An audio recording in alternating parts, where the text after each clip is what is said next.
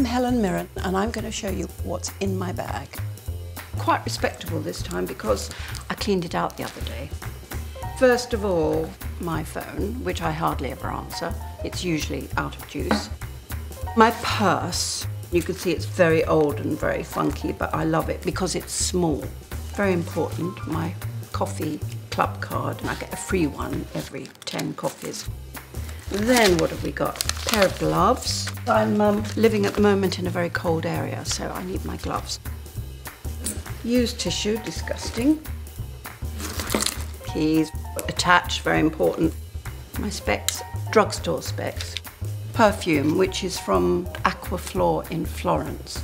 It's rather posh. And a twig. Trying to remember what the Queen has in her handbag.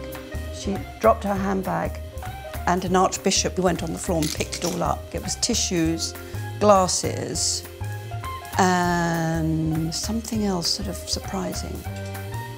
Not condoms. And then we got some candy, which I nick wherever I go, and they got free candy, because you never know when you might need that. Oh, another pair of glasses. Now, this is my secret weapon. This is going to be embarrassing.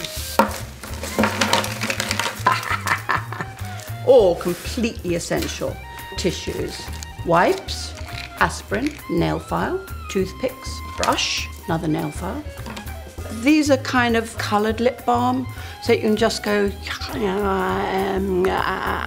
I do carry underwear around in my bag, actually. Yes, I do. Especially if I'm doing a photo shoot or something like that. I sling a couple of different kinds of bras in my bag because different bras do different things, you know. Oh, look, I got my bracelet. I didn't know where that was. I found it. My little necklace. I had no idea that was in there. Sometimes my bag is sort of magical. That really is everything I need when I travel. What does my bag say about me? That I'm organizedly disorganized, skirting around the edge of chaos, but somehow holding it together. So that's the contents of my bag. What do you think? Cool?